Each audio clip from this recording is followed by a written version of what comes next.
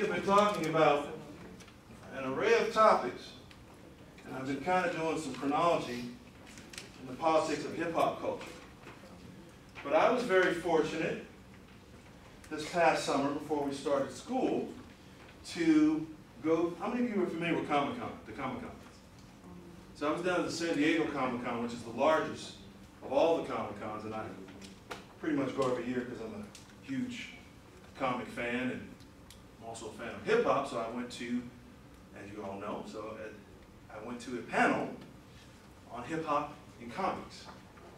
For some reason, I had never, in my mind, really put the two together.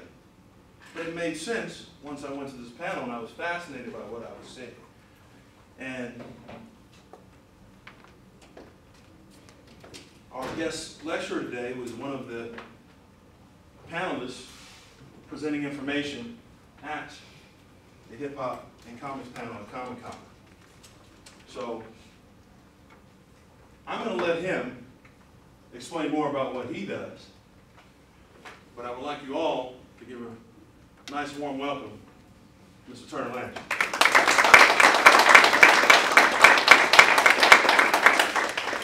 Okay, so like I said, I'm a comic artist and an illustrator, animator, and writer. And so basically what I do is I put together this book called The Adventures of Wally Fresh. And the book you guys are holding right now is like a little sample of the book itself. So I guess I'll tell you guys a little bit about the background of the book and the story and how it ties into kind of hip-hop and all that kind of stuff. And then I have like a nice little presentation for you guys to check out later. So just a brief history of the book. I started about 4 years ago, and I came out, I was living in New York, and this was right around the time of the recession, like the height of the recession, so the economy in New York just kind of bottomed out. And so I moved back to LA, and while I was out here, I started working as a storyboard artist.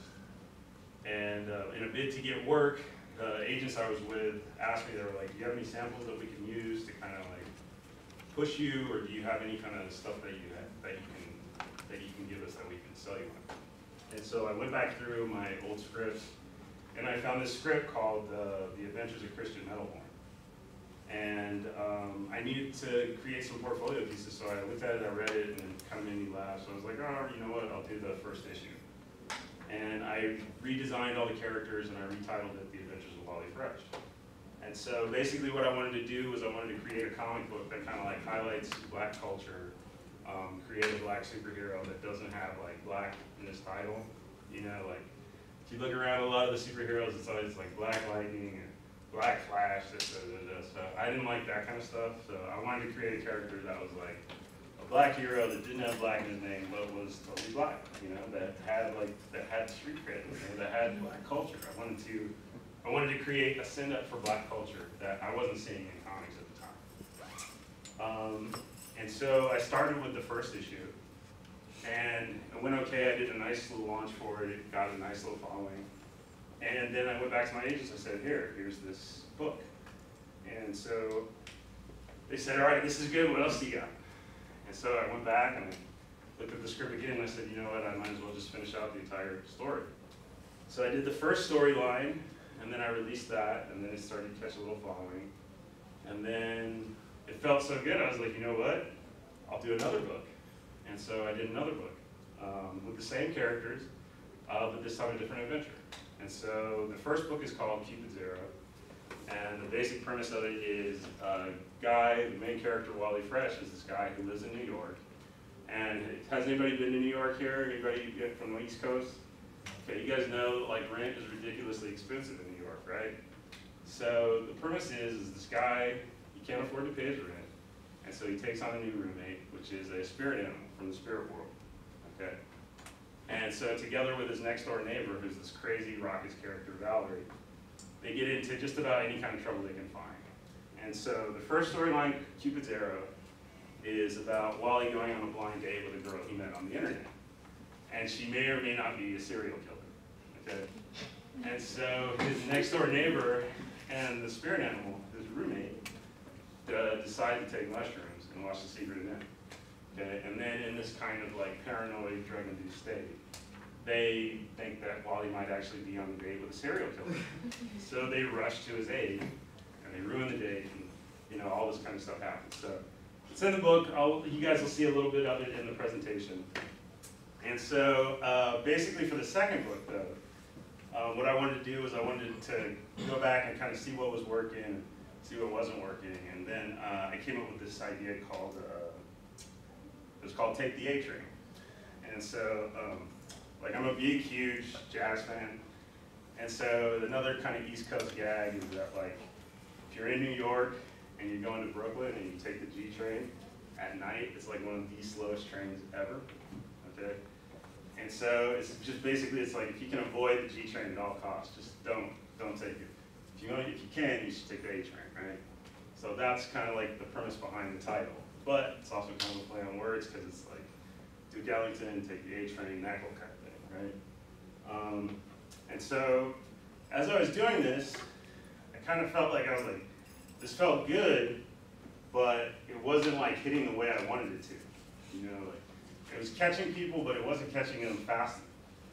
And so I kind of thought about it, and I thought about it, and I was like thinking about ways to help people interact with the idea.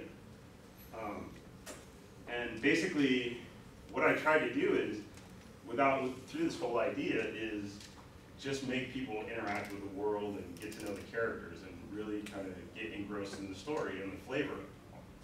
And the flavor is it's like, the formula is kind of like, it's like black culture, superhero, comics, and hip hop. And then I try to mix it all together in a way that'll make the audience laugh and make you kind of like enjoy these characters and really kind of get into it, so that at the end of the day you're like, yeah, I know guys that are like that, or I know I have a neighbor that's just like Valerie, or I have a roommate that's just like Barry. So that you kind of like, you get into it, you know? And so, so now basically what I'll do is, at one point, I was asked to join a art show. And so it was like this art show basically about kind of rabble-rousers in the cartoon world. And it was people that were doing kind of interesting things with cartoons and kind of making interesting statements and saying interesting stuff. And so what I wanted to do was, as being a part of this group show, was create a new way to interact with the characters. And so what I came up with was, I didn't have the production money to do like an animated short, which is what I really wanted to do. But I figured the next best thing was to just give the audience a way to interact with Wally and all the rest of his friends in a new way that would be interesting. And so what I did was, I have a cousin who does like hip-hop beats and all kinds of stuff like that, and I got some actors to come in and record voices of the characters. And so what I'll play for you right now is, the premise is Wally Fresh's voicemail, okay? So this is like, you're listening to his answering machine, okay? And very. Please leave a message for he or I, and we'll get back to you as soon as humanly possible. Yes, I know. It was clever. Please, stop hitting me. Stop hitting me and get down. No, it's not still recording. Hey, Wally, man, what's up? Yo, I'm going up to the United Artists up at Union Station. I'm gonna go check that new flick out. You interested? Holler back if you want me to copy you a ticket. Hi, Wally. This is Shelly from Ken's Video. Just giving you a call to let you know that your Simply Red album just came in. So yeah, come and pick it up whenever you can. We'll be excited to see you. Hey, Wally, what's up, man? There's a Laurel and Hardy screening in Prospect Park. Want to see Paul roll? Let me know.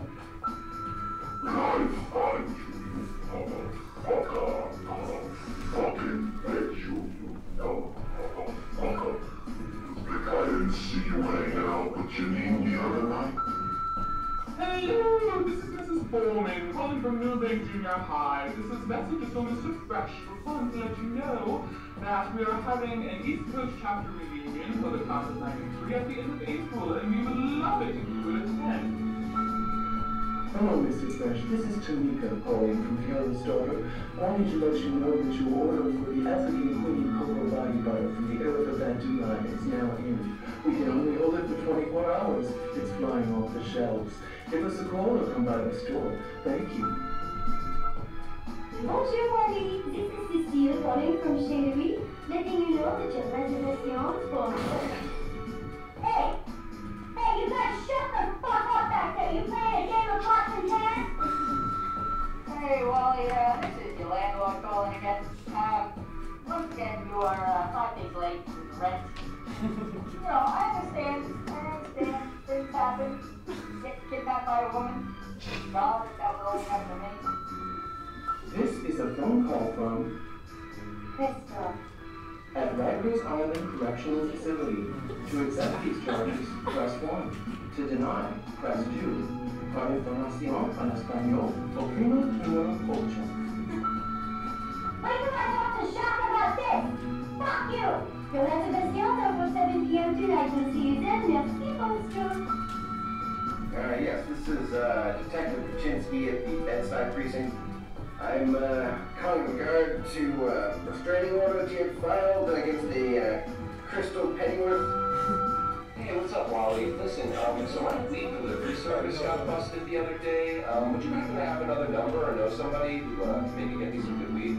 You can call back. All right, bye. Yo, Wally, what's going on, man? Phone's done, we're over at Union Hall. We grab some beers, want to come along? Let me know. Hi, this is Beth calling for Wally Fresh in regards to the drink that you accidentally spilled on me the other night. I'm just calling so that I can give you the dry cleaning bill. Yo, Wally, you there? You got it. Please call us back within the next 12 days with a yes. Our number is 212-900-8299. Thank you so much. We look forward to hearing from you. Bye-bye. Yo, Wally, can you call back, homie? Finna go hit up the patio. This is out tonight. I need it. That's some little dude. I'm about to play them off some. Call me back, homie. Please call me back. Let's see, I'm really busy today. I have class from 10 to 12. Hey, Wally, what's going on? This is Professor Stingu. Just take a look at this device you brought over. It's fascinating. I haven't quite seen anything like this. At the Bed Bath & Beyond, we just want to let you know that your bath master in, and we weren't able to come up on the turquoise blue. However, we do have the periwinkle blue, so... See if you want to refile in regards to the charges that she drug you, tied you to a, quote, death machine, and forced you to answer pop culture trivia. Wow, think you see them all. You know what? I have a break between 12 and 1, so you can call me then. If not, I'm going to be in the lab all day until probably like 9 o'clock, so maybe after 9. Find you up, girl. Rip your fucking head off and shit down your goddamn... Just flying with it. Oh, wow, looks like it. We really hope you can come. It's going to be great games, music, there will be DJing, there will be food. You can expect bingo from 5 to 6. I'm gonna gouge your eyes out and I'm gonna scoop up the insides of your eye sockets with an ice cream scoop. And I'm gonna put it on some vanilla ice cream and I'm gonna hit you. And then I'm gonna pound on your fucking intestines. It's kind of a point gun, I think. Yeah, you know, I think you might need to call me back right away. Hey, yo, Wally, what's up, man? Yo, dude, I'm over at Piano Bar. You gotta get down here. I got these 2 chicks. I need you to wing them for me. They're straight DTF. Yo, the one friend looks wet and wild. Crazy. Holler. Rip your fucking kidneys out and I'm gonna put it on the ice cream and I'm gonna squeeze your kidneys right through. Hello. This is Murray McTiernan down at the Brooklyn Public Library. I am calling in reference to a Bartholomew J. Beaver. Is that correct? I'm just checking. I want to make sure that this is correct. If I'm going to leave a message, I'm making sure that this is correct. Hey, Wally, bro, what's up? This is fucking Johnny fucking Tango, bro. The Nassau know-it-all. You know me, whatever. Okay, so look, I got some shit to tell you. I'm fucking getting away from this fucking chick's house the other day. I banged it out, no big fucking deal. Barry left the following list and would like to see if these books are in stock. How to Talk to Your Familiar. We don't have that. Just Stick It. An Idiot's Guide to Killing Vampires. We don't have that. Quantum Physics Made Easy. We do have that. The Keys to Space and Time. An Idiot's Guide to Interdimensional Travel. We used to have that, and somebody actually checked it out. Call us next week and we might be able to find it.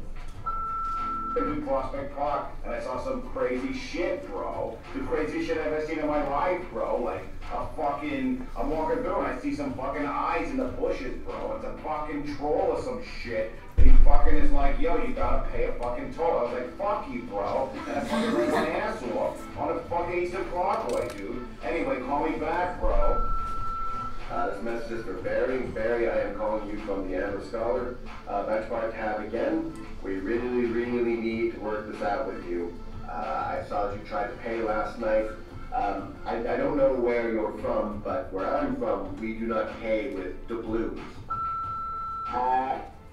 Goblins, Trolls, Elves, and Dwarves, a guide to interspecies diplomacy. We don't have that.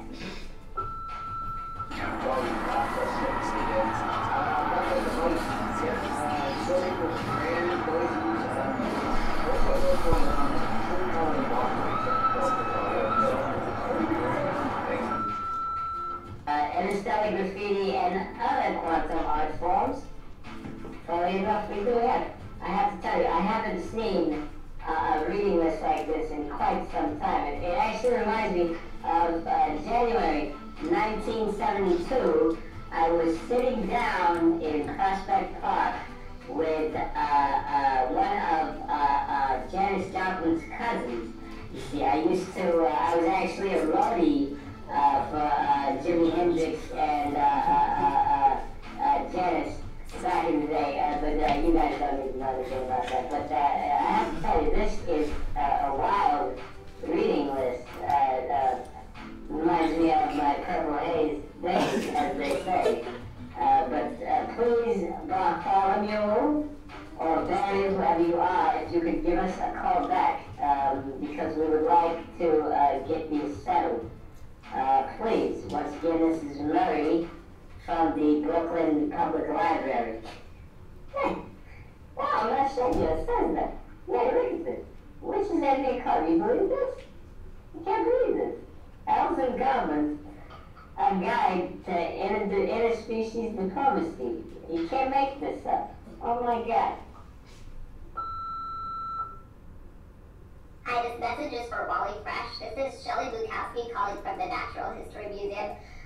We're calling in regards to an artifact that came in last week, and we would love your professional opinion about it. You came highly recommended by a Professor Snickerdoodle. Please give us a call back. We'll be here till 5 p.m. Our number is 212-522-9222. One of the things that I'm always striving to do in the book is really try to make it, it's so packed full of stories, so packed full of stuff that even after you close it, the characters are still kind of like walking around and doing stuff. And so this was done for the art show. This was done about a couple of years ago. And so it met some okay success, and again the following grew a little bit, but I still hadn't perfected it yet, and I was in the middle of doing the second book, and so I was still kind of fumbling around with it, still trying to figure it out, and then I finished the second book, and then the second book wound up getting nominated for a Glyph Award. If anybody, are there any comic book fans in the house today? Okay, so for those of you that don't know, the Glyph comic awards are like the Black Comic Awards. Okay, so it's supposed to highlight like the best and brightest in Black literature. Write that down, please. And so I submitted the book after I finished the second book, Take the A Train. I submitted it for consideration, and then I got word that it got nominated for a Rising Star category. And so slowly but surely things started to kind of pick up for it, and then I wound up going to San Diego and speaking on the Hip Hop and Comics panel. And so another thing I can tell you guys about the book is I'm referencing a lot of different things. As you can tell from the title, Take the A Train, that's the Ellington thing. But what I try to do is I go in and I like try to find musicians and just like prominent figures out of like pop culture or history, and then I try to incorporate them into the book. And so, like, if you look at some of the character designs, you'll see some like Prince in there and some Michael Jackson, and like I try to kind of like take from all these kind of different sources and really try to figure out how it would look, and try to like really kind of create some new interesting characters. I think at one point I was designing a character, and one of the formulas I had was like, it was like Bruce Lee divided by Bob Marley. You know, like what happens when you put those two things together? You know, and so that's kind of like the mashup that I'm always kind of constantly trying to do. And so things kind of took off for the book, but again, I was still kind of frustrated with the way things were going. And then finally, I just decided to say screw it, and I decided to animate it. And so I went back into the first book, and I repurposed all the artwork, and I made a little string out and the animatic and everything. And so now it's just about finished. So I don't have it here with me today, but what I do have is a trailer for it.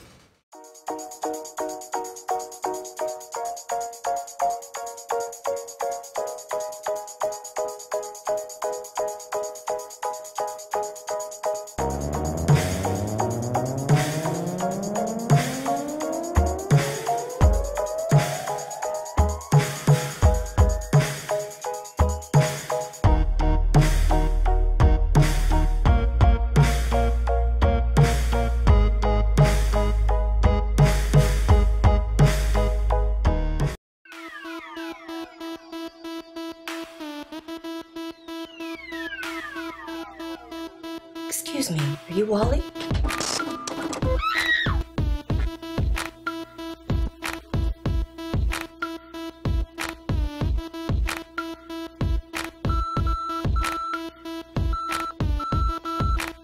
I think we just have a misunderstanding.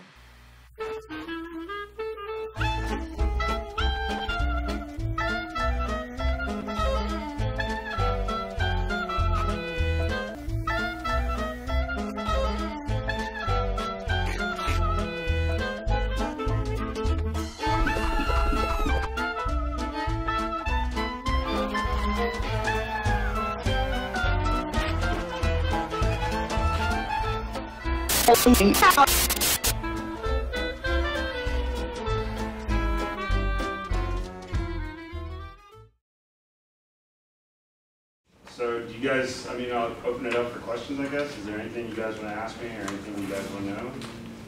When is the screening? Screening is going to be the second week of October. Any other questions? How did you come up with the name? I met an old friend of mine. That was my nickname, Wally Fresh. My middle name is Wallace. And so a friend of mine, she used to call me Wally Fresh all the time. Like, and then she's like, no, you can't. Turns too nice. Turns to like, you gotta be Wally Fresh. So that was kind of like the idea behind it.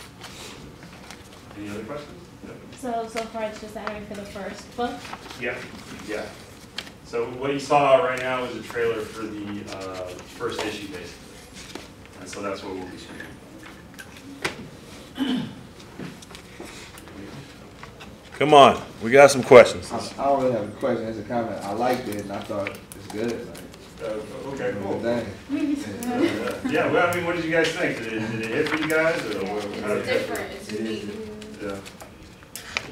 That's something you have to like I noticed like you have to really listen to what they're saying because I had to remember that they're leaving two different, like, you know, they're leaving voicemails for two different people. Yeah. And so I had to remember, like, okay, like, so this guy Wally, it seems like he has, like females are probably obsessed with him, like it can be, like he's good, he's a ladies' man. Then it also seems like there was something else I think. I mean, yeah, like what I try to do is, I mean, I try to incorporate a lot of different elements. I mean, I'm a big fan of like, you know, like Indiana Jones. You guys know Indiana Jones, right? So I was like, I mean, for me, I was like, yeah, dude, why not have Indiana Jones dressed as somebody who does rock and hip hop? You know? Like you never seen that before. But I really wanted to kind of strive and kind of break that because I mean, in comic books. One of the things you see is, I mean, when you have people of color in comic books, they're not really spotlit in a way that kind of celebrates the culture, you know. And so that was one of the things that I wanted to try and do, was highlight the beauty of black culture and the beauty of hip hop culture. Which, I mean, and you kind of like, it's like when you see stuff, I think, like, to me personally, I think, you know, Boondocks has a pretty solid handle on it. I think, what's the other one? Black Dynamite, that's another one that kind of gets it, you know. In terms of kind of like lampooning and showing you guys like something that's interesting. Have you guys seen Black Dynamite? Yeah. You haven't seen it? I encourage you, if you have Netflix, check it out. Black Dynamite. It's Michael Jai White is an actor, producer, director. There was a movie that came out called Black Dynamite. It was kind of like a take on the old 70s blaxploitation films, and from that came the comic. Yeah, yeah. And so like that's the thing. Like for me, I wanted to try and incorporate elements of fantasy, science fiction, and like create a character that was just kind of an interesting person. You know, that kind of that makes the characters that are really lovable. You know, and so I mean that's what I try to do. So I mean, can I open it up for any more questions? Or? Good job. Thanks. You have a question over here? Yeah, do you incorporate any personal stories and then just change it around? Yeah. What like one of the things I did for the second graphic novel, what I try to do is I'll take kind of like urban myths about New York that I experienced while I was there, and then find a story to weave around. So for the second book, which is the book you guys all have a sample of, I'll tell you guys the premise for the story. The premise is, I don't know, like for the East Coast people that are out here, you guys know East Coast winters are rough. Okay, like East Coast winters are some of the roughest winters. We get off so easy in California, but Midwest East Coast winters are terrible. And so there's this thing in New York where, you know, if you're like during springtime, you know, it's like after the winter and it's been so terrible outside. Springtime hits and it gets really, really nice, so you go outside, right? And so everybody's just out, you know. And so like that's kind of like that's like spring season is kind of like the hookup season, you know. And so you know, like, and especially in New York when the weather is so terrible, you're like, oh, it's just so good to be outside. So you find somebody, and then you kind of like hook up for the summer, right? And so, like, if you can make it to like September, October, you'll most likely wind up with that person for the rest of the winter. Because you just don't want to do a New York winter by yourself. It's terrible. Make sure they got good hygiene, whoever it is. So in this storyline, it opens with Wally has caught up with this girl who he's like in the middle of a spring fling with, right? And so we're crawling into like September, October. And so it's the last day of summer. And Wally knows that if he can just make it through the night without the girl breaking up with him, he'll have a relationship that'll last him until next spring. And he's like, you know, she can dump me in the spring. I don't care if she dumps me in the spring. I just don't want to spend the winter by myself. And so, so he goes out on a date, and sure enough, the girl wants to break up with him. And so she wants to break up with him because he's like a boring guy. He doesn't do anything interesting. And meanwhile, trains in the New York subway are disappearing. And Barry, his roommate, and his neighbor Valerie are going to go into the subway tunnels and figure out what's stealing the trains. And so they bump into Wally and the date, And they're like, yeah, you should come along. Like, we're going to go see this monster that's fucking stealing trains. And so Wally doesn't want to go because he's like, no, every time I hang out with you guys get me in trouble. Like, the last time I hung out with you, I almost wound up, you know, at the hands of a serial killer. So he's like, no, I don't want to go. But the girl who he's on the date with is like, oh, this is a perfect chance to be interesting, fun, it's an adventure, and this just might save our relationship. So that's kind of the premise for it, and then they're off. And then, you know, through the course of whatever happens. But that, like, so I mean, back what I mean to bring it back is it's like that kind of like New York story is like what I kind of try to do with it. I'm trying to think if there's anything else like that. It's just so funny. Yeah. Well, it tries to be. I mean, I just try I try to kind of it's like slice of life stuff, but with a kind of like fantastical spin on it. So it's like he's having to handle his relationship problems at the same time as he's like trying to save the world, basically. Which I mean, when you're in the middle of like trying to save the relationship, it can kind of seem like you're trying to save the world. So, let's see if there's anything else I can tell you. I mean, really just like you guys have the material now, so I encourage you guys to check it out if you guys are looking for something new to get into, if you guys want to see some cool characters. So for those of you who will be needing some extra credit, I highly advise you, this is an opportunity right here. And for those of you who want to see some amazing hip hop and comics and how these two worlds are coming together as we're talking about the politics of hip hop culture moving forward, this is great stuff, folks. So, any other questions? Let's give a round of applause to our. So Wally obviously is a big fan of hip hop, right? Yeah. And what other ways do you incorporate hip hop culture into the? Oh, I try to do it with like fashion, character design. The way, I mean, you know, the speech and the language. There's like I put a little bit in. There's like a little bit in the book where, you know, they go to the media. It's like after the trains start disappearing, they go to the streets. The news goes to the streets to try and get the take on what Brooklyn thinks about it. You know, like one of the cats they talk to winds up trying to kick a freestyle. It's like that kind of thing. So, yeah, I hope that answers it. So, cool. Well, thank you guys for letting me come and speak with you.